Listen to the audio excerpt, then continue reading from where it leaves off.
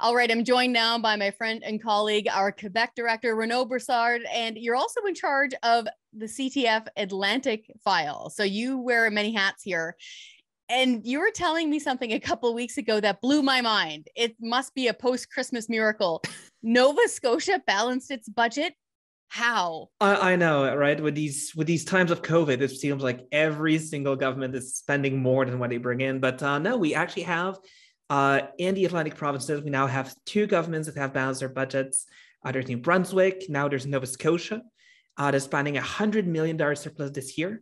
But what's even crazier is that even at the height of the pandemic, they also had a surplus. So they kept their streak of balanced budget even at the height of the pandemic.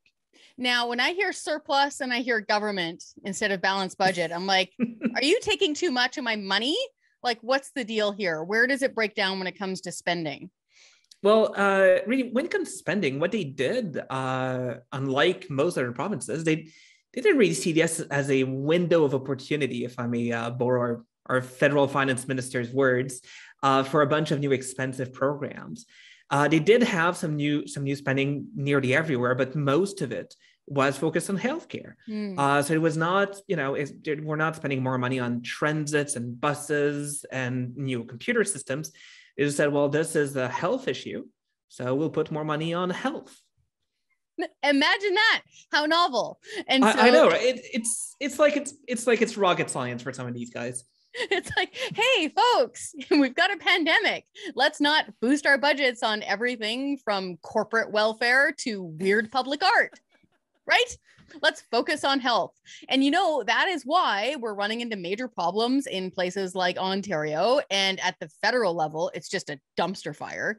They're spending money like a drunken frat party at the federal level. So it's good to see that at the provincial level, at least, sounds like in Nova Scotia and New Brunswick, they're concentrating most of their new spending on health. Is that fair to say?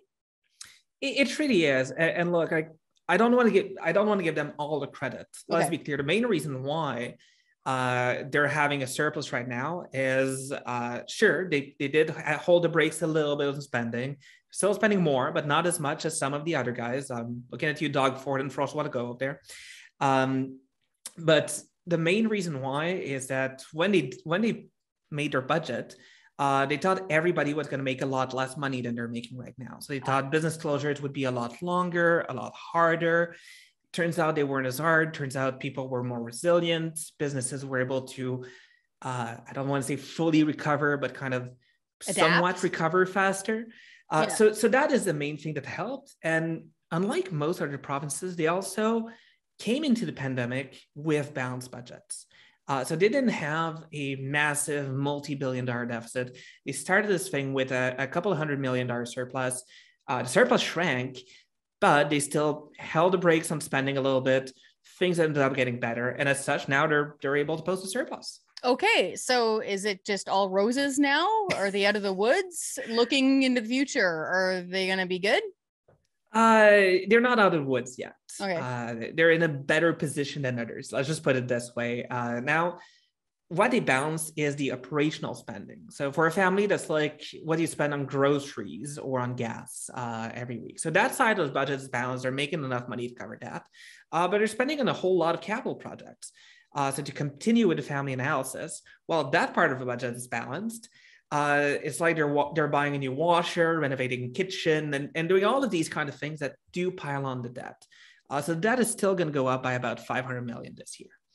The other thing to keep in mind is that, like every other province, Nova Scotia got a little bit more transfer payment from the feds. There's some temporary transfer payments that the federal government did to all provinces to help them fight COVID. So temporary health transfers that are not necessarily going to come back next year.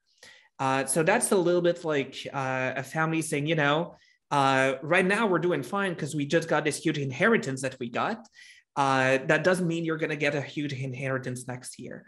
So they will still need to look at their spending, try and see what they can do to reduce it to a more manageable level. But at least, unlike other provinces, they're not starting from a point where they're already billions of dollars in the red, even after getting the inheritance. Yeah, as our federal director, Franco Terrazzano, had pointed out, don't get used to this. Don't bake in this COVID mess into your budgetary future plans.